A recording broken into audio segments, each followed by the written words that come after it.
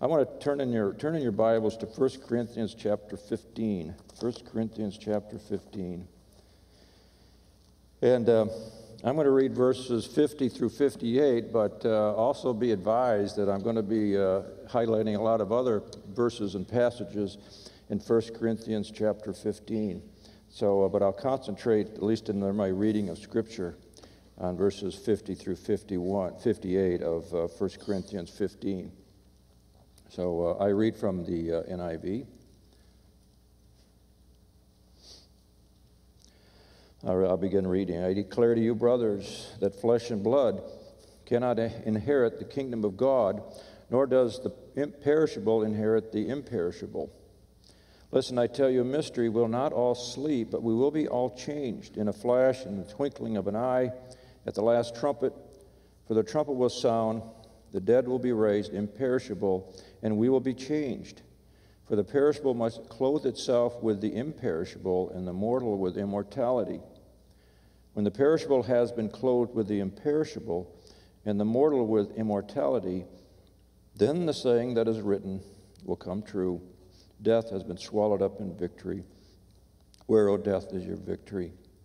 Where, O death, is your sting? The sting of death is sin, and the power of sin is the law. But thanks be to God, He gives us the victory through our Lord Jesus Christ. Therefore, my dear brothers, stand firm. Let nothing move you. Always give yourself fully to the work of the Lord, because you know that your labor in the Lord is not in vain. Let me pray. Dear Lord, we pray to bless this passage. Pray that as the message is brought forth tonight, that people will know and believe that it is your word. And we just pray for a good blessing tonight. And we thank you for what you are doing and what you will be doing tonight. In Christ's name, amen. Back in September 1901, the coffin that contained the remains of Abraham Lincoln was to be placed back in the Lincoln tomb, because the actual tomb at that time had started to deteriorate, so they needed to rebuild almost the entire Lincoln tomb. Has anybody ever been to Oak Ridge Cemetery in Springfield, Illinois, and saw that? Well, they needed to replace it. So they took the coffin of Abraham Lincoln and his wife Mary Lincoln and his son Tad, I believe, or Willie. And then when it was finished, they put the coffin back in to Lincoln's tomb. And before they did, there were a group of people, dignitaries, that wanted to make sure in that body inside the coffin was in fact Abraham Lincoln. So they unscrewed it and they opened the coffin, and there was Abraham Lincoln, perfectly preserved, assassinated in 1865, and years later in 1901 they opened the casket and there was Abraham Lincoln, perfectly preserved, no mistaking that it was his. Even the wart on his cheek and the tuft of his beard was there, and his hair and all that, perfectly preserved. But you know, even if our bodies once laid in the grave are perfectly preserved like Lincoln's, or it's decayed, or it turns to dust, or it's vaporized, in some explosion, it doesn't make any difference. Because once we die, we know that our spirit, our soul, the pneuma, our spirit, it goes immediately into the presence of the Lord, doesn't it? But our body is in the tomb, wherever it is. And what is it doing? Our body is awaiting the resurrection. We believe that because that's what I'm going to talk about tonight. But you see, if there was no resurrection of the body, the best anyone could say if they opened up our coffin would be, he's well preserved. And that's it. But we believe it goes much further than that. That's why 1 Corinthians has a lot to say about our bodies and life after death. As a matter of fact, chapter 15 is absolutely essential.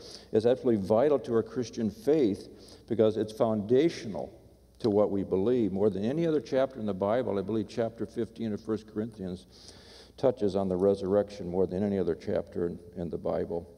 And it says there, Jesus Christ is the first fruits, and we who are in Christ will follow. So Christ is resurrected. We will soon follow with our resurrected bodies. So if you look at chapter 15 as part of Paul's entire letter to the Corinthians, if you read the whole book of Corinthians, you'd find out that church had a lot of problems. You know, they were suing each other. There was a sexual immorality. There was this problem with Christian liberty. They were misusing the Lord's Supper. It was just a very carnal church. And that's why it's often called the cruddy Corinthians, the cruddy Corinthians. Of course, in the Second Corinthians chapter, the next book, 2 Corinthians, they did a lot better. But this first letter that Paul wrote to the Corinthians, he had a lot to say. But one issue that really stood out in this church was regarding the resurrection of the dead, specifically the resurrection of believers in Christ. But the problem the Corinthian church had was that there was some thinking, it was called Hellenistic thinking. That's Greek thinking. Corinth was a Greek city. And if you know anything about Hellenism, that's Greek culture, Greek thinking, Greek language, and all that. And Hellenistic philosophy held that the body was inherently evil, that only the spirit could live beyond the grave. Matter of fact, the Greek philosopher Plutarch stated that only the soul and those of the soul or the spirit could attain to the realm of the gods through freeing itself of the attachment to the senses and becoming pure, fleshless, and undefiled. Thus, the body could not be attached to the soul because the body was inherently evil. So the soul and the spirit would want nothing to do with the body. Matter of fact, turn over to Acts chapter 17. Turn over to Acts chapter 17, verses 31 and 32.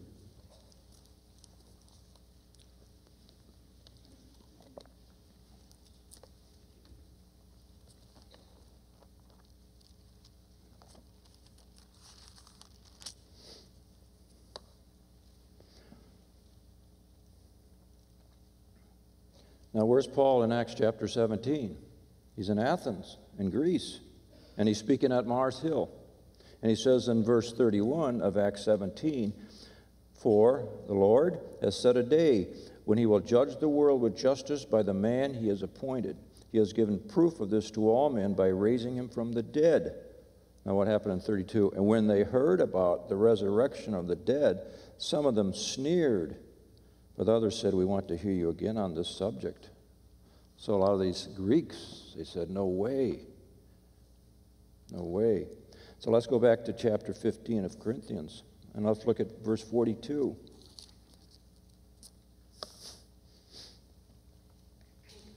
Because here's Paul's counter. Paul counters this thinking by stating in verse 42, "So it will be with the resurrection of the dead. The body that is sown is perishable, it is raised imperishable." So when he says, "So it will be with the resurrection of the dead," in the original Greek, he would just as easily say, "the rising of the corpses." So when Paul speaks of the resurrection of the dead, would have sounded to some of these Corinthians as appalling, sheer foolishness, even horrific, icky. They wouldn't think of that. So that's one possible reason why Paul had to direct his teaching in that regard. But another possible reason was the influence of the Jewish thinking too. There was a group called the Sadducees, and you've heard of the Pharisees and the Sadducees, the scribes. But the Sadducees didn't believe in a bodily resurrection. They didn't believe in angels. They didn't even believe there was a resurrection of the spirits. So they were sad, you see. That's an old one, sorry.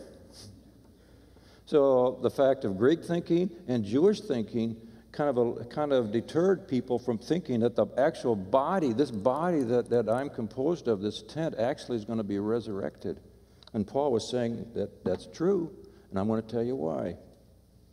So as you read the entire chapter, and I've only read just a few verses, Paul's whole theme is the resurrection of the dead is a fundamental truth of the gospel. It's a triumph over death. It's a future hope that our bodies will be transformed in the resurrection. Therefore, the resurrection is not an escape from the body. The resurrection is, in fact, the uniting of body and spirit together.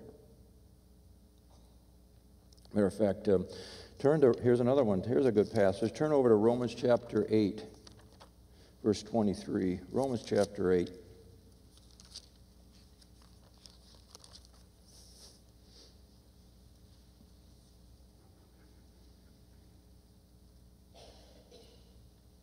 Where he says this. It says, not only, Romans 8:23, not only so, but we ourselves who have the first fruits of the Spirit groan inwardly as we wait eagerly for our adoption as sons, the redemption of what? Our bodies. Okay. Well, let's go to 2 Corinthians chapter 5 for another reference that Paul made.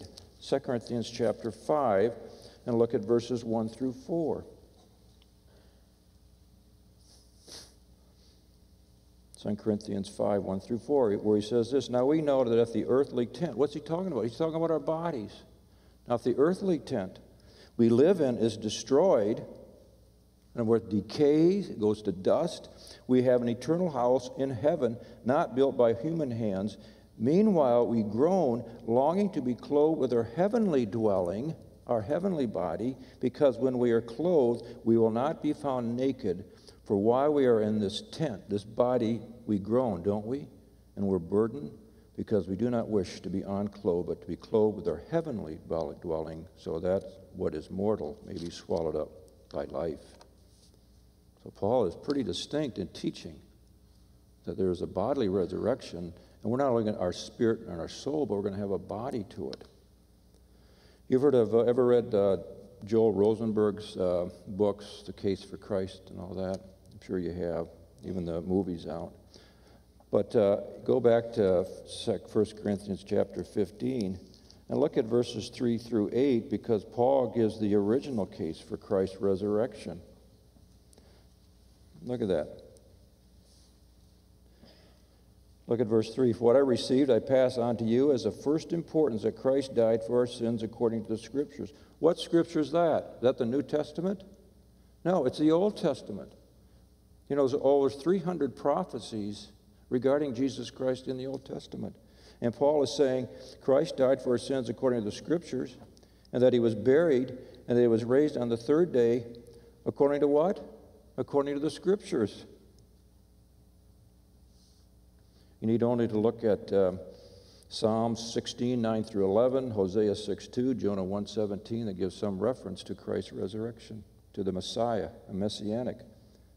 So Paul's saying he arose on the third day according to Scriptures, and then he appeared to Peter, and then he appeared to the 12, and after that he appeared to more than 500 of the brothers at the same time, and some are still living. It's not like it was a 500-year gap between Christ's resurrection and the time that people were telling him about it. It was close. People were still alive in those days. And then it says, verse 7, he appeared to James and to all the apostles. Who was James? James was a half-brother of Jesus, wasn't he? Now think of it. James, along with his family, they were not believers in Jesus Christ, right? They even said to Jesus, Jesus, I think you need to leave Nazareth because you're kind of embarrassing us, by telling us that you're the Messiah. So could you leave, go down to Jerusalem, down to Judea? They were unbelievers. They weren't even there at the cross. The only one was his mother. What happened to James? He saw the resurrected Christ, and he became a believer. And he became the leader of the church in Jerusalem. And he suffered a martyr's death. Why? Because he saw the resurrected Jesus. Then to all the apostles. And then last of all, he talks about himself. To me appeared to me also as one abnormally born. For what does he say? I'm the least of the apostles and don't even deserve to be called an apostle because I persecuted the church of God. Here was Paul, once a persecutor of the church. Now a believer charged with spreading the gospel. The same gospel he once sought to destroy. Now, how did this change occur? It occurred on the Damascus Road when he saw the risen Christ. And Saul became Paul, and he became a representative of Christ, a proxy for Jesus, acting on his behalf, because he saw the resurrected Christ, and he was converted, And his whole mission changed, wasn't it? His whole mission changed.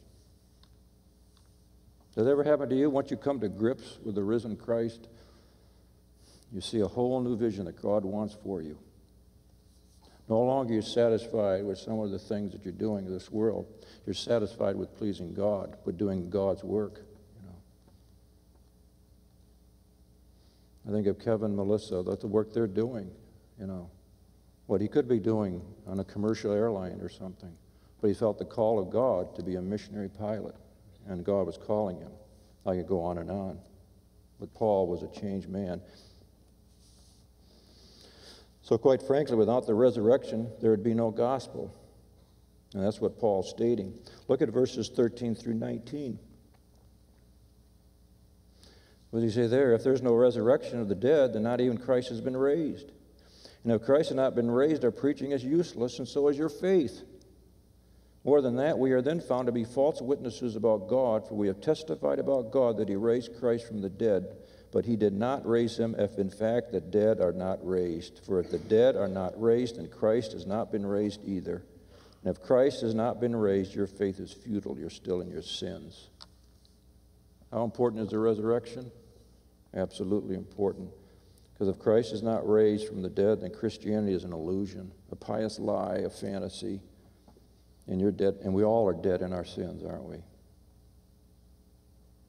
We are the people to be most pitied if there's no resurrection, because Christ has no power to save. And all it becomes to so many people today that don't believe in the resurrection is he becomes some great moral teacher. Oh, he maybe becomes a role model. And some might even say he's kind of crazy too, isn't he? All the things he said about himself, He says some pretty outrageous things that a lot of gullible people believed. That's why C.S. Lewis, have you ever read Mere Christianity, says you can't have it both ways. You can't say that if you don't believe in a resurrected Christ, you can't say that he was a good moral teacher and a role model. Because if you do that, you have to read what he said. And if you read what he said in the four Gospels, you've got to come away with the position that he was a crazy guy. Something was wrong with him. So you can't have it both ways. Either he's the Son of God, the resurrected from the dead, or he's a crazy guy. You can't have it both ways. Or I tell you what a lot of other so-called liberal churches do. They leave Christ on the cross. They go halfway, and they go no further, and they're never saved. A lot of people believe that. They believe in only one fundamental truth of the gospel, and that's the cross, and they go no further and doesn't save them. I like what Billy Graham has written. He says this: we think of the cross as being the center of Christianity, and it is. And yet, apart from the resurrection, the cross stands for death, not life. We can look at the cross all our lives and never be redeemed or saved. Isn't that true? What does Romans 9 and 10 say? If you confess with your mouth the Lord Jesus Christ and believe in your heart that what? God has raised him from the dead, you will be what? Saved. Romans 4:25, he was delivered over to death for our sins and was raised to life for our justification. The resurrection of Jesus Christ is absolutely essential. That's why if you look at verse 20 of this chapter, where Paul says, but Christ has been raised from the dead, the first fruits of those who have been fallen asleep. What he's saying is Christ has risen from the dead. He has risen indeed. Amen? Amen. That's why the cross and the resurrection are like bookends of the gospel. They're two fundamental truths woven throughout the New Testament. But you know what's glorious about this chapter, and just what that verse I just read in verse 20, it says, where it says here, has been raised from the dead. Verse 20. But has been raised from the dead, the first fruits of those who have fallen asleep. So Paul doesn't end with the resurrection of Jesus Christ. He says Christ is the first fruits of those who have fallen asleep or died. Meaning that Christ's resurrection, in a sense, is a pledge, a guarantee, an assurance of a future resurrection of the dead of us that are in Christ. In other words, the rising of the corpses. See, if you're not a believer in Jesus Christ, if you don't accept him as your personal Savior, there's no hope of this resurrection. Oh, there's a future resurrection coming, or the resurrection of the wicked. Right now, in this chapter, he's talking about the resurrection of the righteous. And if you're not a believer, you're not part of that.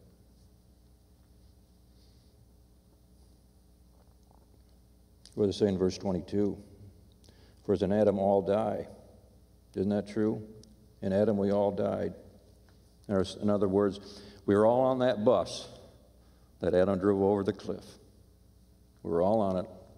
Whether we wanted to be on it or not, we were on it. And we're in the same sin as Adam was. But then what does he say further in 22? For as in Adam all die, so in Christ all will be made alive. In other words, you accept Jesus Christ, your personal Savior, you have a future resurrection of the dead. In other words, you're all going to be on the bus that God's taken to heaven. You're all on it. You're all on it. The first Adam, we died. In the current sense, the second Adam, Christ, we were made alive. Now look at verse 35. I told you I was going to jump around a little bit before I really get to the meat of the message. Verse 35 says, but someone may ask, how are the dead raised? With what kind of body will they come? You ever ask that question? What are we going to look like? What if some little baby that died in infancy, what are they going to look like when they're resurrected? What is a guy that's 98 years old going to look like? Well, Paul addresses that, but not completely. So he goes in verse 36 here, and he begins. And I like how he begins this passage. First of all, he says, how foolish. Like, almost like, I told you this before, and you didn't listen. Okay, and I'm going to tell you it again. Okay, you're kind of foolish, so understand this. And he says this, what you sow does not come to life unless it does what? It dies. Okay. And then he gives an example of a seed that's planted in the ground, and that seed dies. But once the seed is planted in the ground, what happens? The seed starts to take life. And that seed starts to grow up in the ground. In other words, a new life is formed. And this new life rises from the ground into something glorious, much more glorious than the seed that was planted. Understand that concept? We don't know how a seed that is planted in the ground comes to life. That's God's working. But somehow that seed that died first rises from the ground into a beautiful plant, much more glorious than that seed ever was. And that's what Paul's trying to say. And so with our bodies, he says this.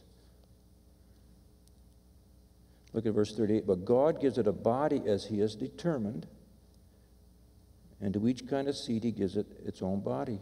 So in other words, what are we going to look like? All I can say is, as God has determined. Okay. As God has determined. So with our bodies, like a seed planted in the ground, once in the ground, once we're buried, a new body comes to life, fitted for heaven. One that he goes on that's imperishable, glorified, a spiritual body, just as God has chosen. It is a body that bears the image of Christ, right? What does it say in Philippians 3:20 through 21? Christ will transform our lowly bodies into a glorious body like his. What do we look like? We'll look at something much more glorious than we... Would you want to look like you anyway, right? I mean, what are we going to look like? Our driver's license picture? You know? No, we're going to look at something that's so much glorious that we can't imagine. That's why Paul emphasizes in verse 50 here, I declare to you, brothers, that flesh and blood cannot inherit the kingdom of God. In a sense, what we look like now, we don't. We can't inherit the kingdom of God, flesh and blood, nor does the perishable inherit the imperishable. You're going to get a spiritual body. Do we understand this process? Of course not. See, God has determined that. It's a mystery. You know, just like a seed that's planted and suddenly it springs from the ground, blooming in beauty, so with our new bodies, no one understands exactly on a human level how this transformation takes place or occurs or what we're going to be our appearance. We must wait for the resurrection to find out. I like what Warren Wiersbe has written. He says, one day we shall bear the image of God, one day we shall bear the image of the Savior when we share in his glory. Can you imagine that? One day we shall bear the image of the Savior when we share in his glory. So in a sense, Paul is saying that's enough for now, okay? Believe this. Believe what you can't see. And that should be enough for you right now.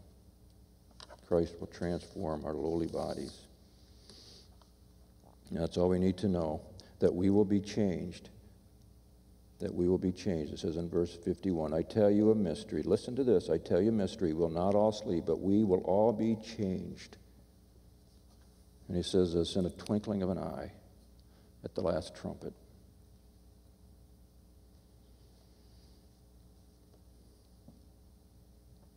And when that occurs, our natural bodies are transformed into immortal bodies at the resurrection. That's why Paul writes in verses 54 through 56, when the perishable has been clothed with the imperishable and the mortal with immortality, then the saying that is written will come true. Death has been swallowed up in victory.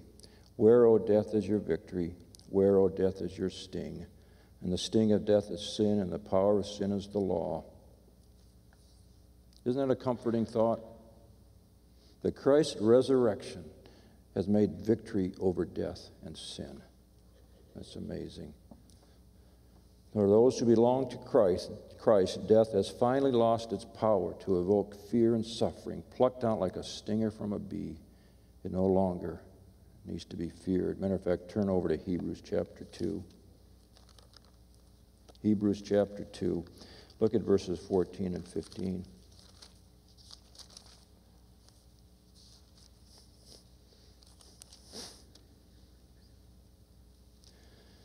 Hebrews 2, 14 and 15, it says this, since the children have flesh and blood, he too shared in their humanity, so that by his death he might destroy him who holds the power of death. Who's that? Satan. That is the devil, and free those who all their lives were held in slavery by their fear of death. A believer should have no fear of death anymore because of the Christ's power over death. Because death simply becomes a portal, a passageway into the immediate presence of our Lord Jesus Christ. You know, death's a great equalizer, isn't it? Famous or infamous, rich or poor, we all have a rendezvous with death. And people handle death differently, don't they? Some die with confidence, others die in despair. Some die rejoicing, others die with regret and remorse. And some die in great fear, others die in great serenity. A believer should die in great serenity because we know the victory has already been won. So we have that promise. There should be no fear of death. You know, in John Bunyan's book, Pilgrim's Progress, anybody ever read that? If you haven't, you should. It's a great allegorical story of the Christian faith. He writes of a guy by the name of Mr. Fearing, who dreaded death all his life and likened it to the crossing of the Jordan River by the children of Israel. When Mr. Fearing reached the river, however, the waters were at a record low, and he crossed over not much above wet shod, meaning he thought he was going to fear it so much that the river was going to be so high, but when he got there, he kind of just waded through it, you know. Anyway, that's the Christian's death. J.I. Packer writes, dying well is one of the good works to which Christians are called, and Christ will enable us who serve him to die well. We can die well because we know what awaits us, and because of the work that Christ has done on the cross and the power of the resurrection. Because Christianity is not a lie, and it's not in vain, and it's true. We can die well. There's a story of a young boy. This is way back in 1907. And he was dying. He loved to sing Fanny Crosby's hymns. I mean, we still sing some of those today. It was September 1907, and a visitor from England sought out Fanny Crosby. So she said this, "While my son Will was sick," she said, "he was constantly singing your hymns. Several hospital patients who knew him confessed Christ through his singing of Blessed Assurance. When he returned home, he kept singing your songs. And one evening he said, 'Mother, don't leave me. Give me my hymn book. I want to sing Safe in the Arms of Jesus.' And when he reached the line, 'Hark to the voice of angels,' he dropped the book and his face lighted up, and he whispered, 'Ma, there are the angels. There are the fields of glory.' And then he slipped away to be forever with his Lord." That's the dying of a believer. Is that what happened to that young boy?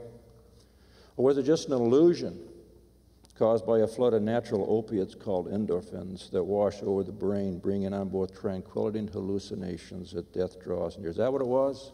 Is that the medical science explanation of this young boy that died, seeing the fields of glory and the angels? Or did he really see it?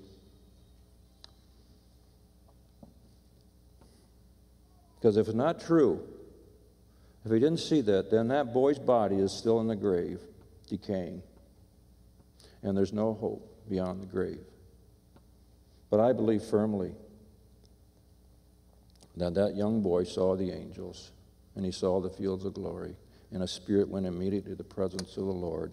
And he will await someday the resurrection of his body. That's why a believer has no fear of death. Death to me is like a ship that sails from its port. We're all standing on the seashore, aren't we? And as that ship sails over the horizon, what do we say? We say, "Goodbye. We'll see you. So long." But then what happens? On the other side of the sea, there are voices that are saying what? "There she comes. There she comes. She's coming right now." That's what? We leave someone for a brief period of time. When that person dies in Christ, people, the angels are singing, I'm sure, and Christ is saying, "Here you come." That's death for a believer. And finally, in chapter 50, verse 58, what happens here? Paul says this, "Therefore, after all I've said to you, therefore, my dear brothers, stand firm. Let nothing move you. Always give yourself fully to the work of the Lord, because what? You know that your labor is not in vain. In the Lord your labor is not. No matter what you do, if you hold firm to the truth, stand fast, be steadfast, your labor is not in vain." We want you to always abounding in the work of the Lord, because we have a risen Christ, the first fruits, and we will soon follow. That's why the resurrection is a necessary foundation for faithful action in this world. Because our future is settled and the victory has been won. That is, he say in verse 57, "But thanks be to God, he gives us victory through our Lord Jesus Christ." And so Paul, in a sense, was telling these Corinthians, hold firm to what I've been telling you. Hold firm. Read this letter. Take it to heart. Be steadfast. Don't be swayed by these other false doctrines that are coming up. Don't be swayed by Hellenism. Don't be swayed by some of this thinking of the Sadducees. Stand firm. Do what I tell you to do. Hold fast to my teaching. We do the same thing, right? We hold fast to this teaching that's contained in this word. 2 Timothy 3:16, all Scripture is God-breathed, isn't it? So hold fast to it. Don't doubt in the dark what you saw in the light. Don't doubt in the dark what you saw in the light. And don't give up. Because in due time, you will reap your reward. Because that's what it says, your labor is not in vain. So do something that counts for eternity. I was going to tell you anything after all that we taught, all that's been said tonight. Do something that's really going to count for eternity, because you know your labor's not in vain. I was thinking the other day, one man led D.L. Moody to Jesus Christ. Ed Kimball. Never heard of him probably. But that man went to that shoe store and put his arms around D.L. Moody and said, "God loves you, and I love you, and you need to come to Christ."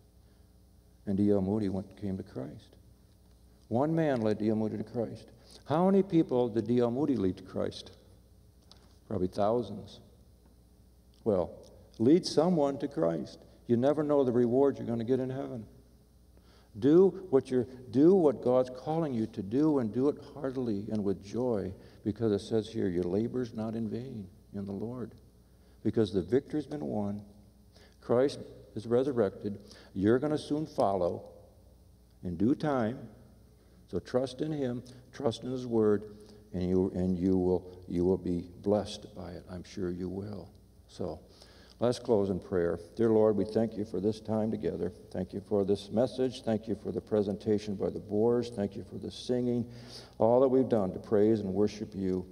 So much that we can be thankful for. But now we pray tonight that whatever has been said tonight, we'll take it to heart. And we know that our work is not in vain. We trust you. We give you the glory. We want to serve you better. We want to lead others to Christ. We want to do the work of the Lord that will give you glory. We thank you, Lord, for what you've given us tonight.